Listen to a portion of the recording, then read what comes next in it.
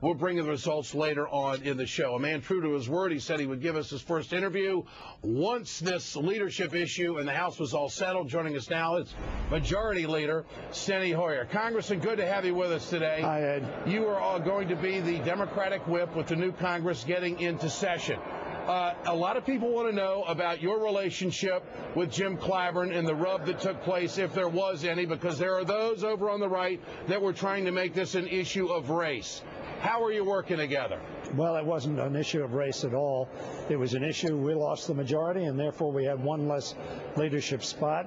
And Mr. Clyburn and I had discussions about it. We're good friends. We've been friends for 45 years. We're still very good friends, and we're going to work together. It was obvious that we had to do something other than simply run against one another, and that happened, and I'm pleased about it. And I look forward to working with Jim Clyburn, who's a very effective leader of our caucus and very well respected within our caucus. Congressman, the night of the election, President Obama reached out to the Republicans and said, let's get together. And then 48 hours out from that meeting, which was scheduled for tomorrow night, November 18th, they say, no, we got caucus issues, we can't make it. Are they disrespecting the president? You know, I can't remember a time, and you just referenced it earlier, when President Bush invited me and Democratic leaders to come down to the White House for a meeting that we didn't, even if it was a 24-hour notice, redo our schedules to make sure that we could make it. I think it was unfortunate. The American public have sent a pretty clear message, I think, that they want us to work together. They're not too happy with either one of us. Obviously, we lost control of the House, but the message we should be getting from the American people is, look, you guys need to find common ground to solve our problems and stop playing politics. So it goes from November 18th to November 30th. Is that critical time in your opinion? Well, it certainly is time that we could use for planning on what we're going to do during the week of November 29th in terms of some very important issues, taxes being one of them, certainly, is that you've just referenced.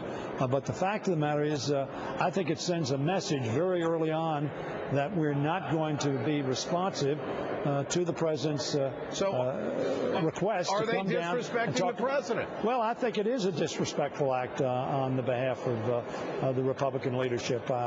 Certainly, it's hard to believe the organizing caucuses are now out of the way.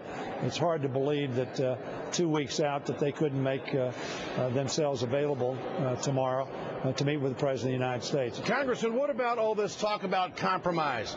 Where are the Democrats, and how far are you willing to go in the House, you and Nancy Pelosi, when it comes, Speaker Pelosi, when it comes to tax cuts and this policy that's in place right now? This legislation could sunset.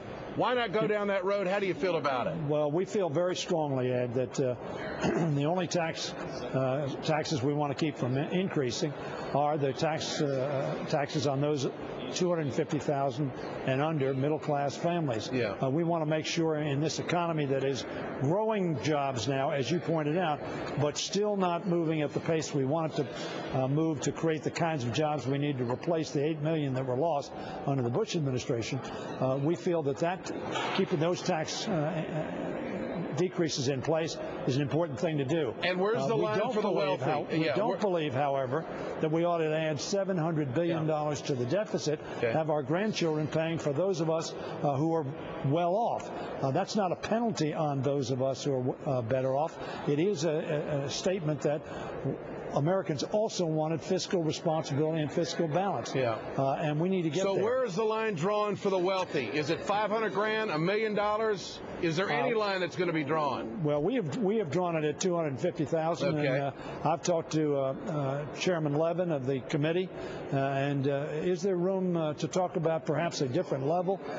There is obviously talk about different levels in the Senate and frankly the White House as well. But we're very focused on the 250,000 figure we've been using. But as it stands tonight, the Democratic position is no doubt you will get something extended for the middle class and those below 250,000. Okay. That is our effort. Okay. That's our objective. All right. Thank you on that, Congressman. Now the next issue is Darrell Issa is talking about more power for inspectors, subpoenas, investigating the Obama administration. He's been on record saying that this is the most corrupt president, and then he backed off. What do you think his mission is, and how concerned are you about Darrell Issa and government oversight and government reform committee? Well, first, let's say government oversight is absolutely necessary. We need to affect oversight of the executive department. That's one of the purposes of the Congress of the United States. That's one of our legitimate objectives. However, misusing that objective to harass and politically attack an opponent is a wrong use, a misuse of that authority. And I would hope that Mr. Issa uses the authority in an appropriate way. Very frankly, we saw during the course of the Clinton administration, I think, an abuse of investigative power. You think he's on the road to abuse? I think that certainly if he believes this president's the most corrupt president in history, now he's backed off from that, but I thought that was an absurd statement when he made it.